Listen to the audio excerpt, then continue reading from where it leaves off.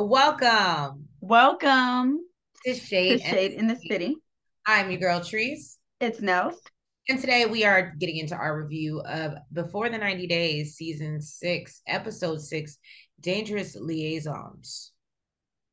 Don't understand what this has to do with but y'all have one or two good episodes, and now you just You know what? I can't get mad at them that they, can't be super creative. They have a lot of franchises. They got a lot of shows to make up names for. They like, listen, you get what you get and you don't throw a fit. use something like a key line from the actual episode instead of trying to be creative. And just my thoughts. But anyway, guys, so if you haven't already, please make sure that you've hit that like button. And that subscribe button. And y'all, let's get into this review because we got a new couple on here. Finally, we see Christian and Cleo. Riley is just the misfit that he is. So yeah, let's get into it. We missed a couple people this episode though. Right. Let's get shady.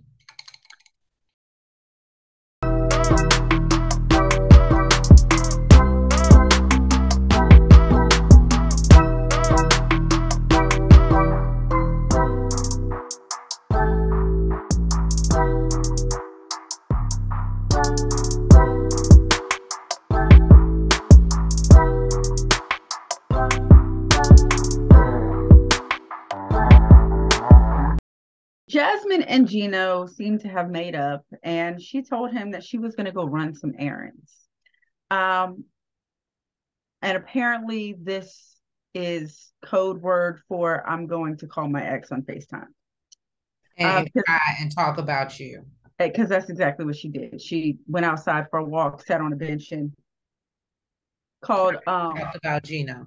yeah, called her ex on FaceTime. I was telling Nels, I said, because I remember I was so floored by the situation that I texted her and I said, how is it that Jasmine can have this whole relationship with her ex, but if Gino even thought, but then she actually answered the question for me. And she says that she's mature enough to have these relationships and friendships with her exes, and that Gino isn't. Just not honest enough. So basically, this girl says that she feels lucky as hell that Dane is on a family vacation while Gino is in Panama. While Gino's in Panama because she was worried that they might cross paths. Well, what were you thinking, putting them in the same building? You don't where you sleep, people. Now, But because you know what? That's Gino, real bold. That just goes to show how bold she is. yeah, apparently Gino doesn't know nothing about this man, but she is sure telling all her business to him. Dane Think knows we all about think Gino Gino. don't know about him. Huh?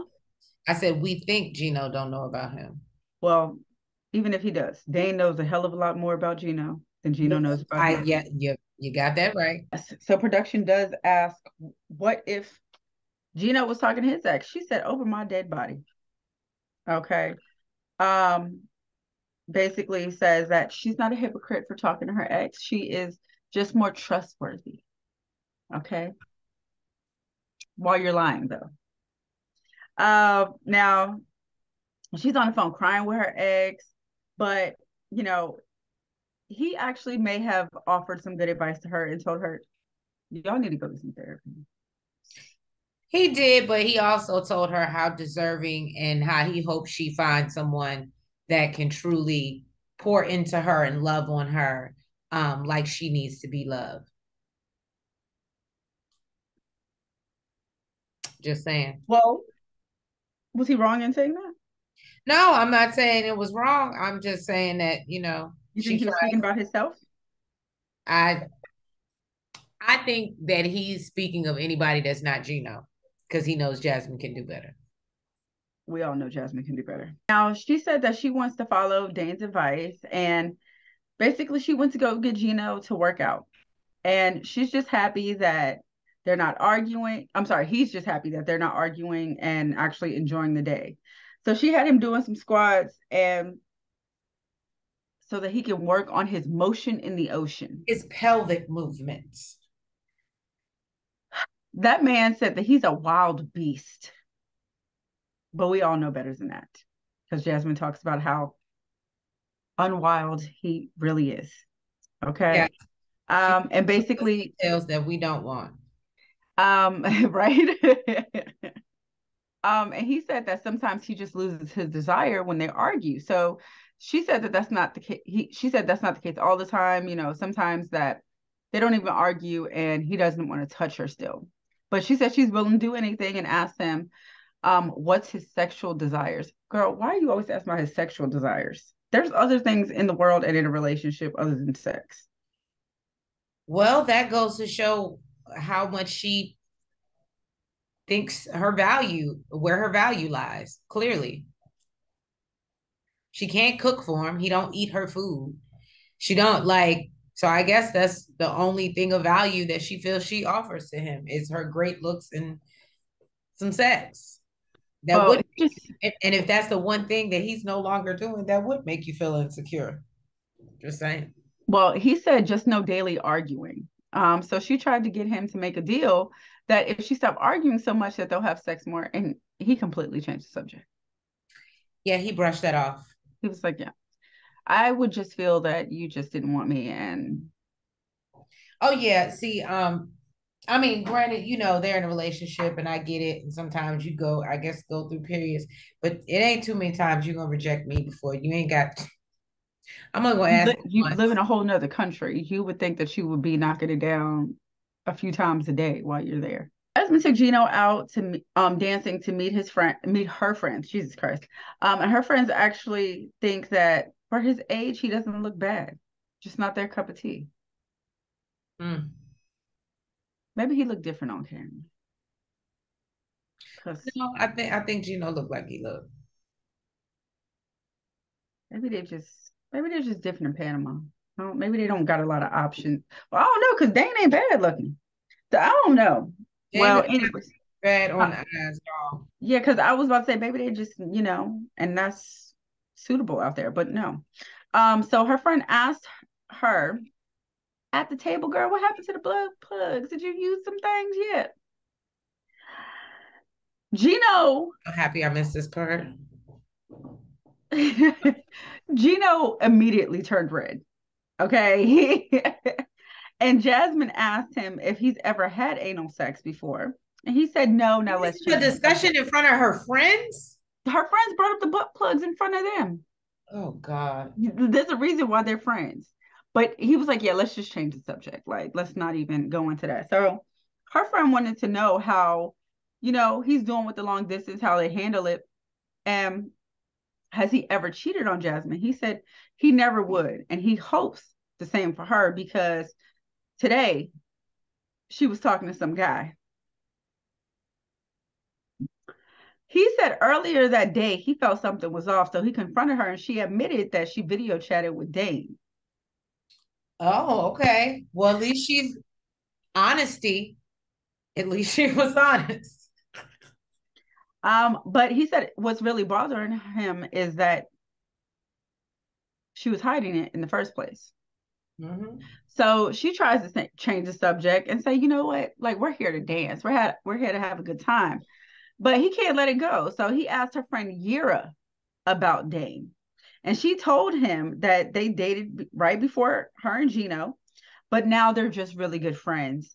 And he's feeling some type of way because he knows Jasmine would not allow him to do that, and because she's hiding it. So, And wait till he find out he lives in the same building. that Gino was paying for. Mm. And can probably barely pay for. So then we get over to Nell's favorite character on the show, Riley. We Um, know when she says my favorite, it's actually not my favorite. so Riley is planning on meeting Violet's family, but he's first going on a detour to this surprise that Violet has for him.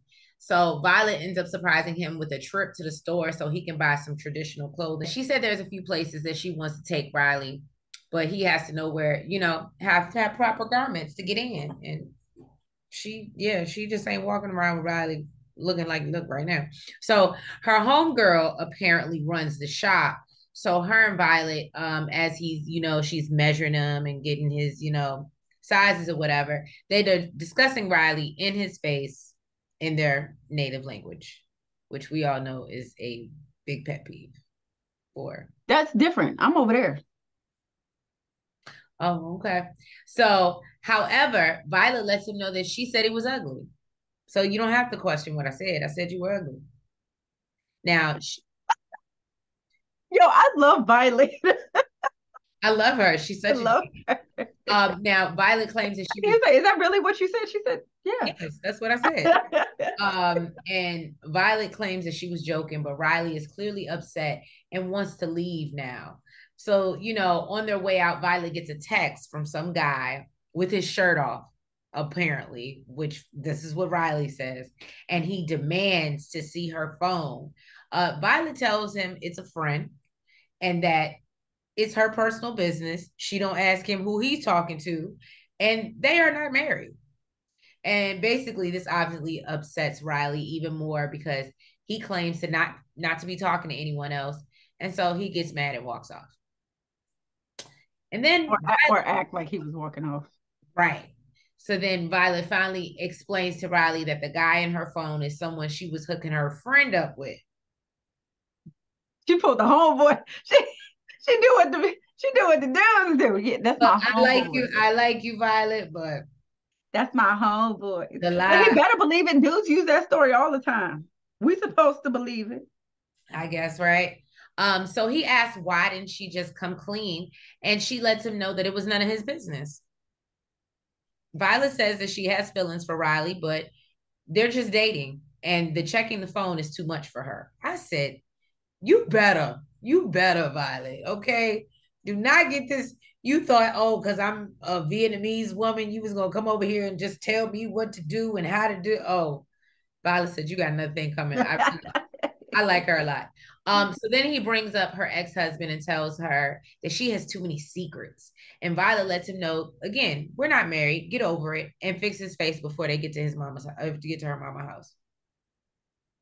Yeah, and that's what she said.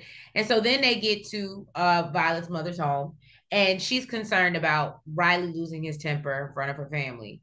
So her daughters, I got their names, but I can't pronounce. Tuyet, I believe it was, and Bao.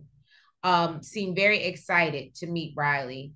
They sit down. He presents them with gifts, but Mom is looking at him sideways because she's like, "Who comes?" She's like, "In our culture, you don't come over here without no gift from the parent, especially when you want to marry my daughter. Like, what is going on?" And I was just like, "Well, that is kind of."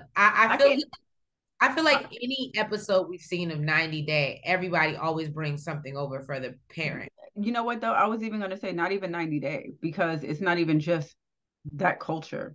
Right. We've seen shows here where they brought flowers for the girl that they were dating. They brought flowers for the mom as well. Right. Maybe something even for the dad. Like, it's the parents. Like, that's who you need to impress. So that obviously rubbed Mom the wrong way. Like Brady. Oh, you funny. Then Mom brings up his bad temper and how this affects her daughter, and she has to see Violet upset and crying. And he says that, when he just basically doesn't want to be with a liar. So then her daughter calls him out, and she's like, well, first of all, that's very strong, and I feel like that's a little disrespectful. Because if you really felt that way, why'd you come all the way over here? And I was like, okay. I said, so not only is Violet out here being strong, but she out here raising strong young women. You better. Okay, I love it. So then Violet didn't even have to say nothing. Right. And so then her and her mother start to talk in their native language, and start to talk about Riley. And her mother lets her know that if you marry this man, you're gonna be miserable. And she's like, and I suggest you leave him alone. This is not who we are. We're kind people, and we ain't got time to basically. She said Vietnamese women are faithful. We ain't jerks. I said, right. You better tell them. And yeah, and so they, he promises to basically do better.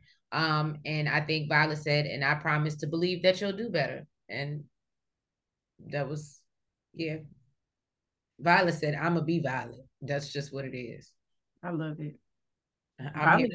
Violet is hands down my favorite on the show. Like out of out of many seasons. Yeah, no. I really like Violet. A new cast member, her name is Statler. She's 33 from Irving, Texas. Apparently, she has a thing for bugs, and it's been that way since she was like 5 or 6. She also has what she said, real ADHD. She said a lot of people got it, but she got real ADHD.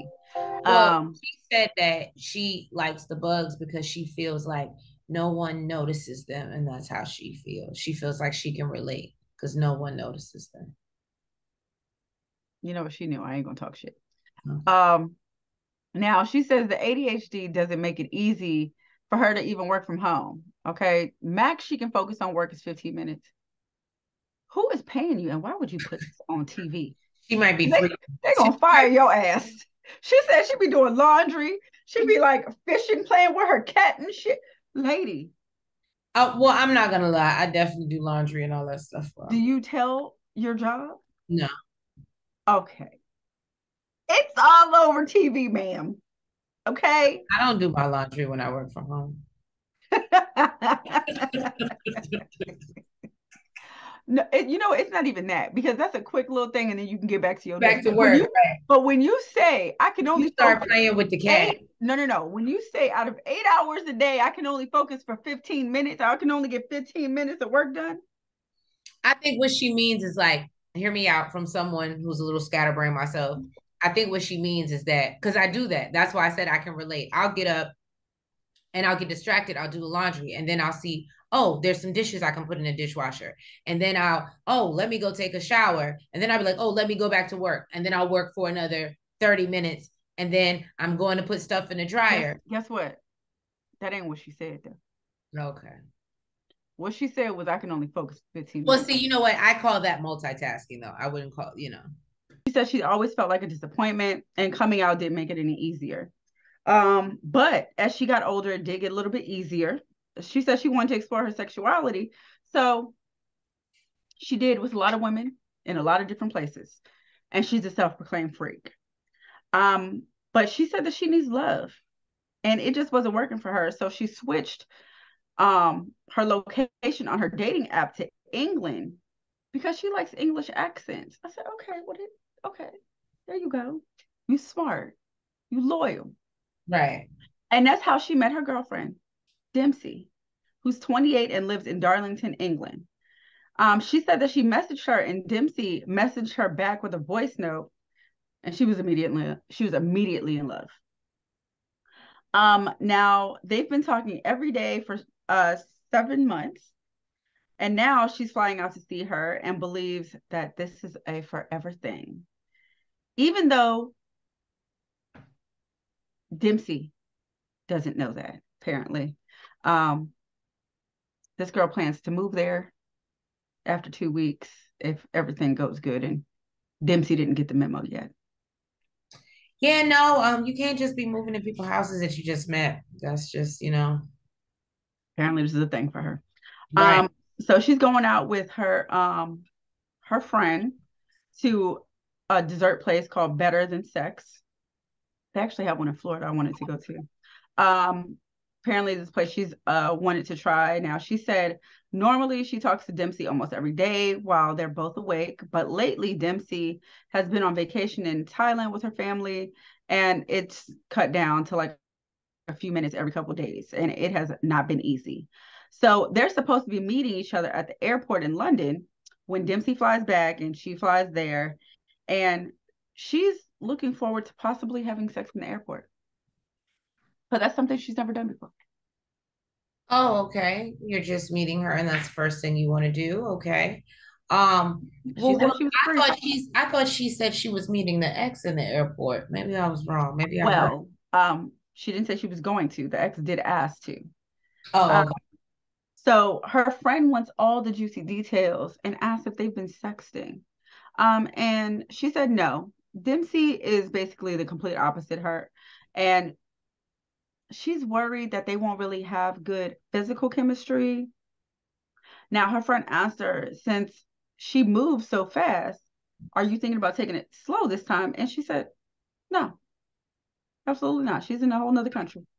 And if things go well, then in 2 weeks, I will be coming back, packing up all my shit, selling what I can't pack, and moving there. Well, that's how you do it, I guess. Which that she just wants to get over to England so she could just have her plethora of English women. Right. That's exactly what it is. Plethora. That's the word I was looking. Now this concerns the hell out of her friend because this is not her first go round.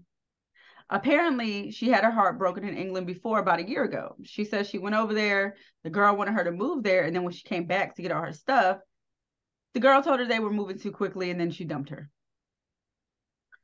They still talk every now and then, and it scares the hell out of her that this that that this could be the same situation is so close and similar to the last one that it mimics the last one. But the girl asked her if, she could, apparently the ex asked her if she could meet her at the airport in London, and Statler did consider it, but told her no. Now her friend just told her, girl, just be careful. That's one of those friends where it's like you really just can't even worry about it. You just got to be, you know what? Because you're gonna do whatever hell you want to do, and just be careful, please. Just take care of yourself, girl. Now, she's packing up for her flight the next day, and she's super overwhelmed.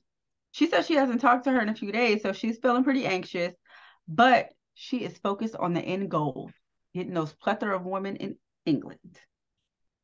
Now, on the way to the airport, she got a text from Dempsey that she may not make her flight, and she doesn't know if this is true or not, and whether she's just having second thoughts, but she's still moving forward and felt much better when she got on the plane. Statler gives me that she is a little naive and she doesn't learn from past mistakes. So we're gonna have to watch her. And I think she might be too much. So then we hop over to the Philippines where we see David is waking up next to Sheila. He still ain't showered. And is very happy that they had sex after 2 years. Well, did they though? Well, we don't need to get into the ins and outs of the deeps in that. It just, they smashed, okay? And he's very good with his hand. They had sexual activities. Look, whatever. I'm not getting into that. Now, Sheila said David is very quiet during sex. He surprises her with flashcards to teach her sign language. Which she likes and thinks this is a very cute idea. And I thought that was cute as well. And then he tells Sheila to look through his phone because this is something that apparently she wanted to do. We obviously know that she's a little bit insecure and she has no problem admitting that as well. And so she's like, yeah, I want to see who he's been talking to. And apparently he's been talking to some girl and asked her if she had a boyfriend. And he said, oh, because other people. It's the friend. It was the homeboy. It was the homeboy. Y'all gotta. I told you. I swear. So, and basically Sheila let him know that, well, he need to stop checking for his homeboy. Okay. She don't like that. So Sheila takes David to this marketplace to go shopping, and he isn't very impressed and says it's very different. He is turned off by all the heads and the eyes and the legs that he witnessed hanging around. And she then makes him try some food. I think it was like squid, like dry squid or something like that. So David said he hasn't really been eating since he got to the Philly. He loved to eat. He said, I like to eat, but ever since I got there, I don't really want to eat none of this. He said, I ain't been hungry. You know what got me, what took me out? What? He said, I work at a grocery store. And it always smells so fresh and so clean. And he said, it ain't nothing like this. Right. You ain't in Kansas anymore, homie. Okay. But he does love walking through the streets with Sheila and holding her hand. He tells her he wants to talk more so they can get to know each other. And then he asks about her last relationship. And she says that, it was a guy from the Philippines and he cheated on her with some woman in Manila. And then she asks David about his ex. And he tells her that, they were together for like 4 years. And I guess the big thing for Sheila is she knew how to sign. And, and I guess that makes her obviously feel more insecure. which David reassured, like he basically is like, okay, let's move on. We no longer talking about exes. But he does say in the confessional that it was easier to communicate with his ex. And so hopefully Sheila will get I on. don't know. I don't know how I felt about that. I felt like you the one that started the conversation on the ex. Now when I start probing about your ex, it's a problem. Now we ain't talking about exes. Now we ain't talking about exes, right? The hell? Well, don't get it started then, homie. So Christian is in the air, getting fucked up. Getting those So much so that the staff has cut him off. Okay. Cleo said she ready to go get daddy. Okay. She looked in the mirror and she said she is serving fish. I said, oh, all right, Cleo.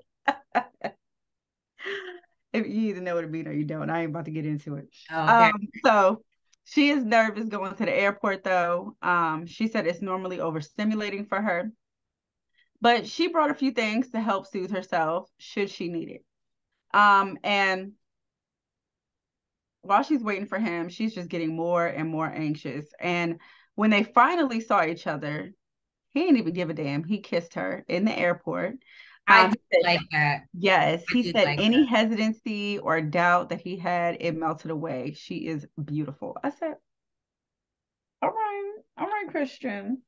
So they're headed back to the Airbnb and there's some awkwardness between them. Christian feels that they just need some time to warm up to each other. And it really may have something to do with the fact that Cleo feels a little anxious about the fact that Christian has never dated a trans woman, and she feels that she needs to be as womanly as possible. So they get to the place, and he tries to play with the cats. Yeah, he wasn't too fond of the cats. And they're really not feeling it. And he said it's okay. He's I more ain't of a their dog daddy. person. He said I ain't their daddy anyway. You can call me Uncle Christian. This completely turned Cleo off. She's like, what you mean? She said, no, you're going to be the daddy. And he like, wait a minute. Have to be the daddy. And basically he says he's ready to go to bed. And he says that he's never been with a trans woman before, so he needs time to adjust, and he just wants to build a foundation first. But he is still worried about disappointing her, but I don't think it really made a difference because he still turned his ass over and was ready to go to sleep. And she's noticing the mixed signals, but she's hoping that she's just overthinking, like, us Virgos do. But she says she'll know if that's not the case. If he doesn't change within like a day. I said, oh girl, only a day. Okay, well, all right. Yeah, she's not playing. Quick little short little timeline. You better change it. She's like, you already kissed me, so you already hit one base. Let's move it along, sir. Yeah. So I'm actually proud to see, like I said, I was happy when he came out like he did, but I do feel like, 1 minute he's like, oh, let me kiss you. Next minute he's like, oh girl, I'm just trying to get in this bed and go to sleep and I don't want to. But he did compliment her on her nightie. I thought that, so I feel like it is giving mixed signals, but I feel like he's trying, which I can appreciate because I totally thought he was gonna come over here and waste her time. And he may still do that, but who knows? So thank you guys for tuning in to another review of Before the 90 Days. If you have not already, please make sure that you hit that like button. You comment. You subscribe. And you hit the notification bell.